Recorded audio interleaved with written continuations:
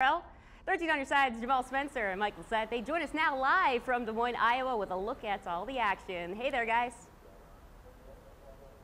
Well, we saw two games yesterday. One went a little bit unexpected. The other one went exactly as expected. Start with Michigan. Beating Montana yesterday. First of all, your thoughts and impressions on that one. I thought that first half showed you the Michigan team that's been waiting to explode for much of the last 2 weeks.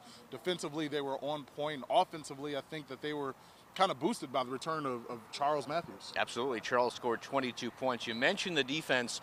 Afterwards, some strong words from Iggy Brasdeikis. The freshman believes the team is playing some championship caliber defense.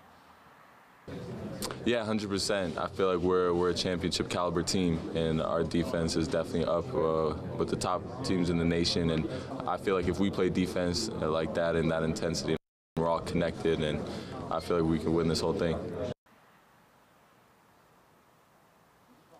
Some strong words from the freshman. Number one, do you think he's right? Number two, is he the guy that should be saying that right now? He's definitely not the guy that should be saying that. That was his first career NCAA tournament game, and while the Michigan Wolverines have the second best defense in the country, second best scoring defense, I think you might want to pump the brakes on the championship talk, but I love his confidence. Absolutely. Most definitely. As for Michigan State, they were able to slide by the Bradley Braves after a very close game. In the second half, Cassius Winston made a lot of plays, but there was a moment caught on camera where Michigan State head coach Tom Izzo was screaming in the face of freshman forward Aaron Henry.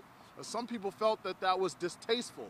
Henry and Izzo don't see it that way, and the coach says he was making sure all of his players know that they are accountable for their actions. You can't be a freshman at this time of year. You got to become a sophomore, and the only thing that bothers me is when guys make mistakes. That's fine. If they're effort-related mistakes, they're going to be held accountable. And that was all. He's been coming after me all year. Not that I'm just shrugging him off, but just taking what he's saying and applying it. You know, he's going to yell, he's going to gripe, he's going to do all that stuff to me, man. But it's okay because he understands that I'm a freshman. I'm going to get that, and, you know, he wants the best for me. So, I mean, that's all right. I'll take it. You know what I'm saying? It was a point where if he played back early, he would have shut down, and we lost it for the whole game. You know, he's going to keep getting better, his confidence growing, and now he's making big plays down the stretch and things like that, even though after a poor start.